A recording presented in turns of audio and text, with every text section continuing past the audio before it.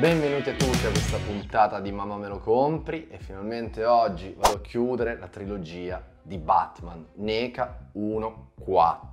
Voglio ringraziare tutti, siamo quasi a 1000 iscritti, magari mentre faccio questo video ci siamo arrivati, ma ad oggi ne mancavano una cinquantina. E siamo qui soprattutto per denigrare tutte le action figure che a voi piacciono tanto. Perché dico questo? Perché mi è arrivato un messaggio su Instagram dicendo che sia il Batman che Catwoman non rimangono in piedi. E apriamo subito un capitolo su questa concezione delle case madri che vi fanno le action figure. Allora, Neca, io ti dico una cosa, che me l'hai fatto anche con lo Splinter che vi lascio in descrizione. Se fai una action figure che sia scala 1.4, 1.1, 1.18, 1.12, deve poter rimanere in piedi, o meglio, mi spiego meglio, dovete dare la possibilità che rimanga in piedi e non voli.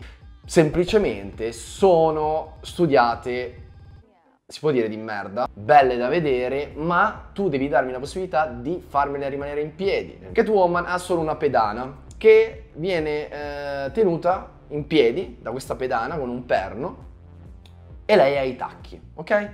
Lei è una figure, quindi non ha anima, non ha vita, non è tipo me che se corro sto su un piede, anche se sono ubriaco riesco a stare in piedi. Non ha una vita, sono io il suo baricentro, io devo metterla in posa e cercare di farla stare in piedi. Ma se poi quando vado a fare le pose, voglio dire, con tutto il bene del mondo, su 10 pose 3 vanno bene solo perché è baricentrata giusta, anche no. Datemi la possibilità di avere uno stand, una piattaforma più grossa, qualcosa di magnetico, qualcosa anche di visibile, trasparente, ci sono 1000 modi e anche accessori di terze parti, ma su questo faremo una puntata separata. Dateci la possibilità di tenerle in piedi. Apro un'altra parentesi, se poi volete saltare questo pezzo andate direttamente all'unboxing, io divido tutto in capitoli, quindi potete saltarlo, questo lo faccio più per i fan stretti, tra virgolette. Come mi sono innamorato di Batman? Allora, innanzitutto qui ho questo DVD di Batman, della quadrilogia tra virgolette, e il Batman che andiamo ad aprire oggi è quello di Michael Keaton, il primo, questo Batman qua. DVD l'ho comprato solo perché ero affezionato ai colori, al logo, eccetera eccetera, perché sul Nintendo 8-bit c'era un gioco con questo logo, io quindi da piccolo ci giocavo e mi sono affezionato tantissimo a Batman. Io non ricordo che età avessi, ero intorno a 5 anni, 6 anni può essere, non lo so. Un giorno io avevo già visto Batman, ero già innamorato di Batman, mi piaceva sia per Nintendo 8-bit, per tutte le cose, Batman proprio come l'uomo pipistrello, no? Questo mantello nero, questa corazza, questa attrezzatura che aveva addosso, questo personaggio cupo che faceva del bene agli altri, combatteva il crimine, era super figo per un bambino di 5-6 anni. E cosa successe un giorno a casa mia? Mi ricordo che ero a casa con mia madre e vedo in corridoio, era quasi il tramonto, quindi entrava una luce abbastanza di taglio, immaginate questa luce di taglio che faceva delle ombre forti anche sul muro, si inalza una sorta di un uccello.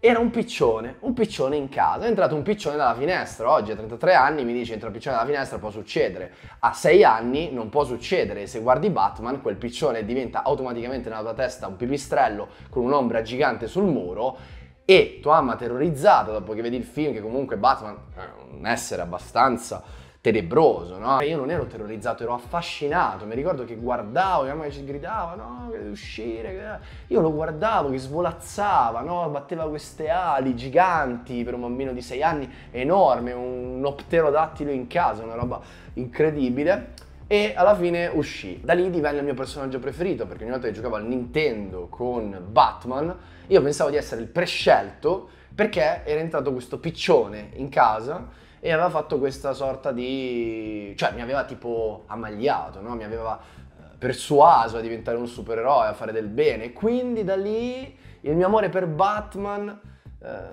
diventò sempre più amoroso, più ossessivo, più compulsivo, e da lì lo iniziai a seguire. Lui non avesse come nemico un Joker, non esisterebbe Batman, perché lui ha bisogno di Joker, è questo che vi insegnano, che lui ha bisogno di Joker perché Joker è come lui, cioè quindi è una roba incredibile, no? È paradossale. Michael Keaton, è arrivato il Batman da Mondo Action Figure, che ringrazio in questo video, l'altro giorno e me lo vado a prendere. Ok, perfetto. E oggi siamo qui per aprirlo, pensate un po', perché questo è un canale di unboxing. Volevo raccontarvi questo mio aneddoto di storia che mi sembrava interessante, magari è stata una merda, avete saltato tutto, ma ci può stare, cioè non è che io pretendo di essere troppo interessante. Batman Neca 1.4, come potete vedere il box è molto interessante perché abbiamo questa scatola gigante che è alta circa 45 cm, questa scatola enorme con questa sorta di apertura a mo' di caverna, no? Di Batcaverna, che ci dà subito, ci fa capire uno sguardo subito su Batman. Per quanto riguarda la struttura della scatola è molto diversa sia dal Pinguino che da Catwoman, potete sempre vederlo negli altri video. Andiamo a vederlo lateralmente e abbiamo ovviamente un Batman in tutte le pose, ovviamente tagliato, nascondono con Photoshop, rimuovono quello che lo terrà in piedi, immagino, perché se tutti mi dicono che non rimane in piedi, immagino cosa possa essere. Molto bello il logo del primo film, bellissimo, nel senso fighissimo, questo oro e nero funziona bene, il giallo e nero ce lo insegna anche Kill Bill, in colorimetria funziona da paura, quindi già ci si innamora così. Ragazzi, se non l'avete ancora fatto, lasciate un like alla pagina Facebook di Mamma Me Lo Compri, perché solo lì troverete contenuti speciali, tra cui meme. Chi non si iscrive a Mamma Me Lo Compri, braccine. E ovviamente tutti i link ai video di YouTube. Vi aspettiamo. Guardate, ve lo faccio vedere in scatolato 1.4 Neca, plastica più un mantello. Allora, bello il logo dietro, il box è sempre un cartonato con dietro Alcatraz, dietro va aperto in modo, cioè in Earthstorming lo aprirebbero in modo molto delicato, io adesso vado a distruggerlo perché tanto non mi sbatte la... Oh, cazzo, aia. Questo è il karma. Ah. Madonna che male ragazzi. Dolorissimo questo mi ha fatto malissimo. Credo, io non ho mai preso un pugno in vita mia, penso di essermelo dato fortissimo.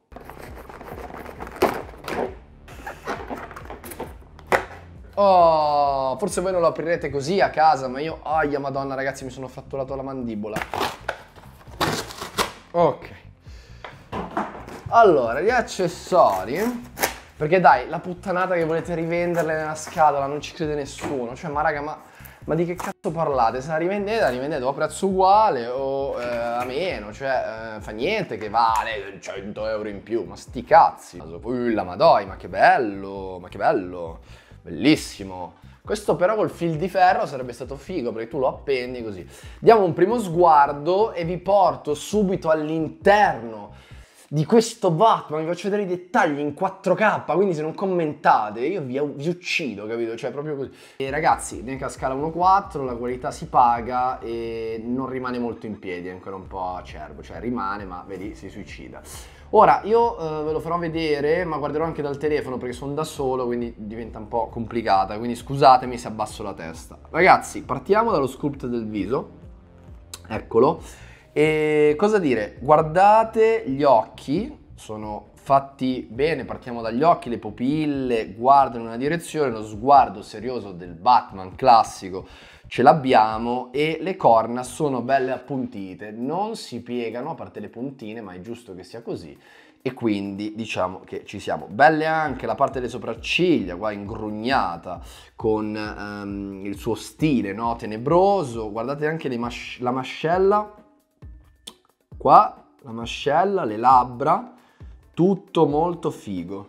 Scendiamo verso il torace, come potete vedere, questo è il logo del primo film e probabilmente per chi non lo sapesse dice quello è tarocco. No, questo è il logo che c'era, è così ragazzi, non è che è tarocco, questo è il logo di Batman. Adesso non mi ricordo del primo film, giustamente, questo non è del Returns, è del Batman normale.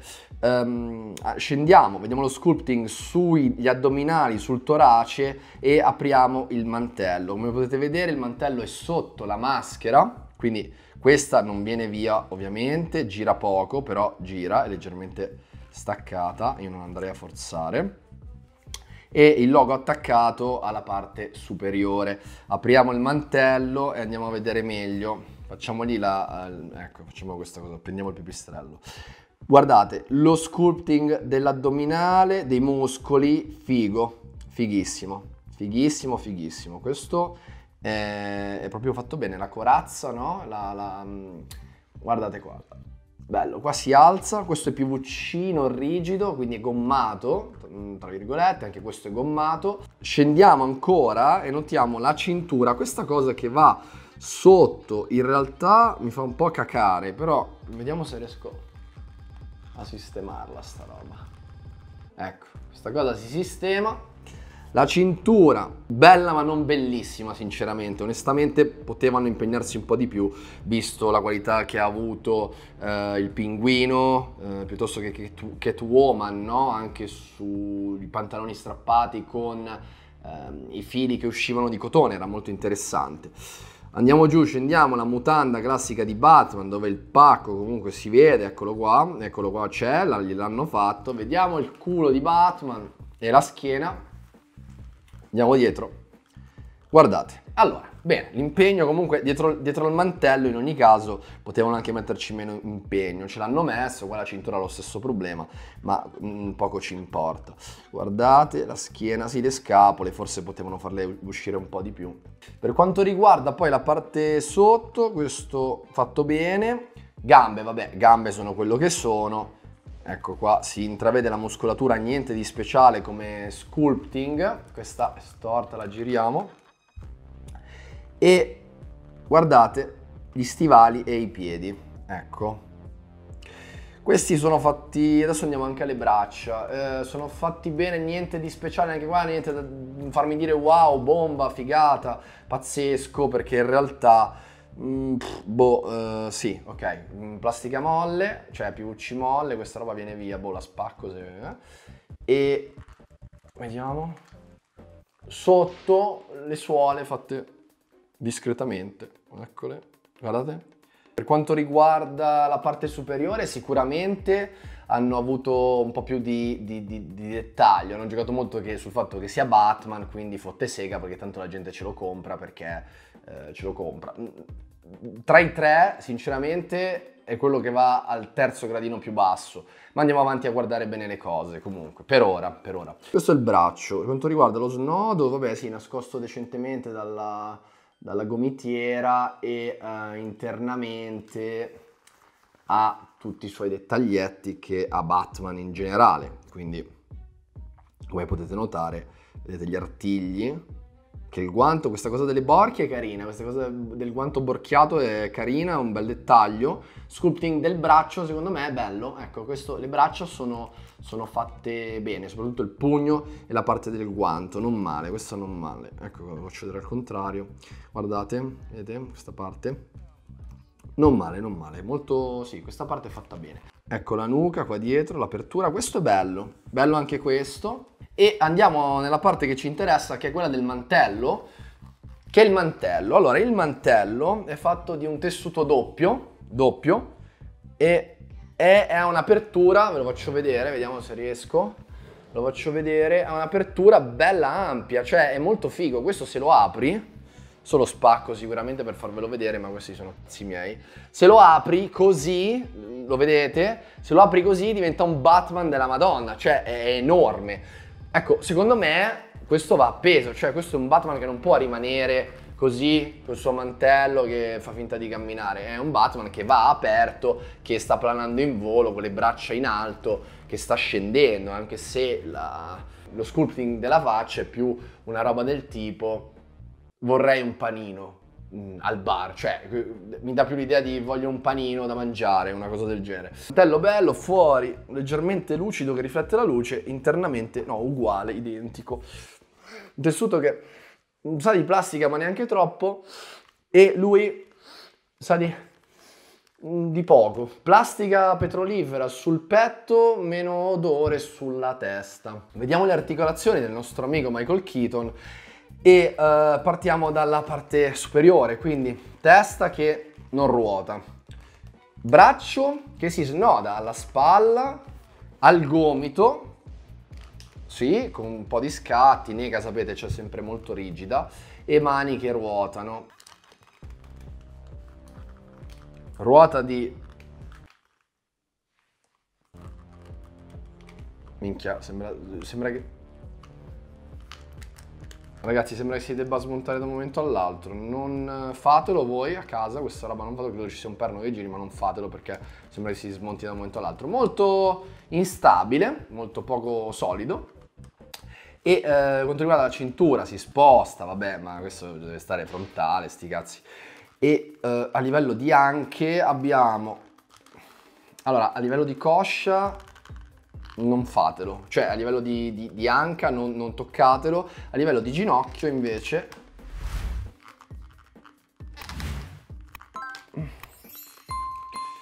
sì, poco e niente, giusto per fare un paio di pose, niente di che. Per quanto riguarda il piede, anche lui non ha punte che si alzano o abbassano e fa questo giochino qua, il piede ruota, ma poca roba. Diciamo che la parte che ruota di più è il torso e le braccia, quindi dovete pensare a una posa con la faccia dritta, perché comunque non gira, gira insieme al torso, e le braccia, e secondo me farlo volare. Sarebbe stato carino, ad esempio, secondo il mio punto di vista, mettere del filo di ferro per tenere il mantello, no? L'ho visto anche in dei bootleg, ma anche in delle originali, col filo di ferro. Potete anche riempirlo a casa volendo, filo di ferro, così tu apri il mantello e rimane su. Perché secondo il mio punto di vista dovevano fare questa roba qua, e guardate che bello, guardate che apertura alare e che lucentezza, sembra lavato col coccolino, guardate che bello, bomba il Batman. Una mano serve per tenere la sua arma che non esce, non spara, ve la faccio già vedere insieme così ha un senso, l'arma ha un'apertura per cui si può mettere in mano e la mano ha un perno che si muove per metterlo all'interno di Batman. Altre mani abbiamo questa, sempre con un pugno che tiene in mano qualcosa, eccola. Quindi può tenere due armi volendo. No, è sempre la mano... No, non è sempre la mano destra, sono mani differenti. L'altro pugno uguale, aperto. Questo. Eccolo. E ovviamente l'immancabile. Guardate però che carino perché questo si chiude con le alette. Eccolo qua, guardate che bello. Questo è carino, che si chiude con le alette. Dai, l'hanno fatto decente. Plasticaccia, se lo fate 100 volte, ovviamente si rompe. Però vabbè, questo cavo che non andiamo a montare ragazzi perché dai, non scherziamo, questo cavo com'è? Che dite? Ma dai, carino, come accessori direi che forse è il più completo di tutti. Questo accessorio che non so se voglio scoprire a cosa serva perché in realtà se me lo dite voi nei commenti mi fate un favore. Vabbè, ditemelo voi a cosa serve ragazzi perché io non ho voglia di saperlo, cioè non ho voglia di provarli. A me gli accessori non piacciono di base.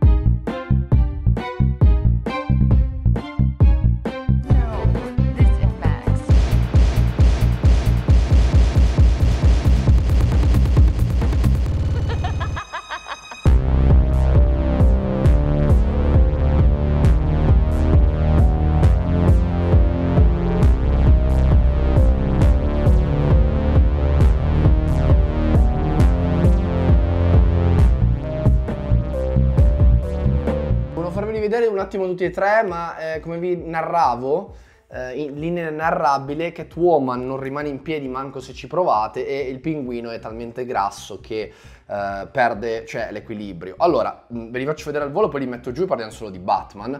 Come potete vedere la collezione completa e il migliore, quindi la classifica secondo il mio punto di vista è il Pinguino al primo posto, Catwoman al secondo posto e al terzo posto abbiamo Batman. Perché? Questo perché? Pinguino al primo posto per prima cosa i capelli, lo sculpting del viso è uguale a Danny DeVito, una roba incredibile, ma veramente incredibile per essere una Neca e hanno lavorato bene sul modello della faccia e soprattutto tutto il tessuto che lo contorna, il suo pellicciotto e contando che hanno lo stesso prezzo, il Pinguino sicuramente è un must da avere anche per tutti gli accessori, il sigaro, l'occhialino che adesso mi è caduto. Seconda posizione Catwoman, sempre per il fattore capelli che escono dalla maschera, la faccia è intercambiabile, ha una faccia di scorta che si può modificare, cambiare, gli artigli, i dettagli, per quanto riguarda anche i fili che escono dalla tuta, il livello di dettaglio è molto elevato. Per quanto riguarda invece Batman, abbiamo un Batman, hanno giocato sul fatto che Batman piace a grandi e piccini, quindi questi due,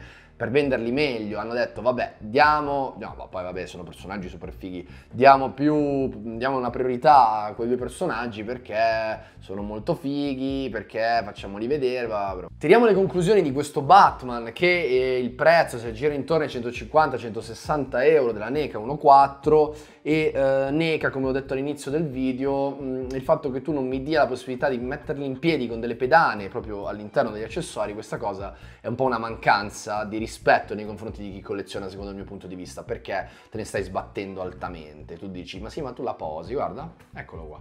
Quindi, cioè, questa cosa va bene così. Batman è molto plasticoso, Batman è...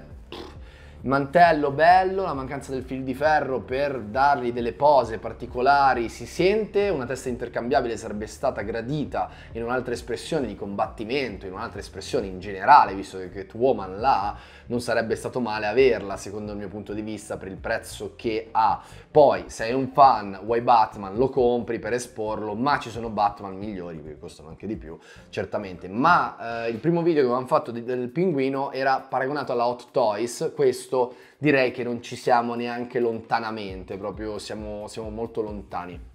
Per quanto riguarda tutto il resto, PVC, sì bello, ma i guanti fammeli in pelle, non lo so, fammi un'ecopelle sui guanti, fammi una cosa carina, un dettaglio che io possa andare a toccare con mano e sentire che c'è dell'altro oltre al mantello di Batman che ci piace, ma sti cazzi, cioè fammi sentire altro. Quindi vi consiglio di comprarlo. La risposta realmente è: se avete il budget per una Neca 1.4 vi sconsiglio di comprare Batman e vi consiglio di buttarvi sul Pinguino, che non troverete più. Ognuno è libero di fare le sue scelte. Io ho preordinato questo come primo e gli altri due sono arrivati dopo, perché il Pinguino, quando l'ho visto, non ne ero convinto. Poi guardandolo bene ho detto cacchio, però una scala 1.4 del Pinguino, sai, è una cosa anche un po' di nicchia, un po' carina, quindi l'ho comprato. Qui si sono impegnati, si fa per dire, si sono impegnati un po' a tutto nero, sfumature che non ci sono, cioè sì, se siete dei fan e mi volete mandare a fanculo lo potete fare, ma in realtà ho ragione, cioè oggettivamente parlando è un po' una delusione. Ecco, il mio voto di questo Batman si aggira intorno al 6,5. Per quanto riguarda proprio lui come personaggio fatto dalla Neca, il 6,5 perché anche gli accessori, sì, 4 cagate, ma niente di che. Avrei preferito avere 2 accessori in meno di armi, tanto se poi è la faccia così che fai finta di sparare ma è la stessa faccia, e avere una faccia diversa con un'espressione differente. Detto questo, vi auguro buone vacanze, vi auguro buone ferie. Il canale vi saluta, vi salutiamo e ci vediamo alla prossima puntata. Ora devo sistemare tutta questa merda, incredibile.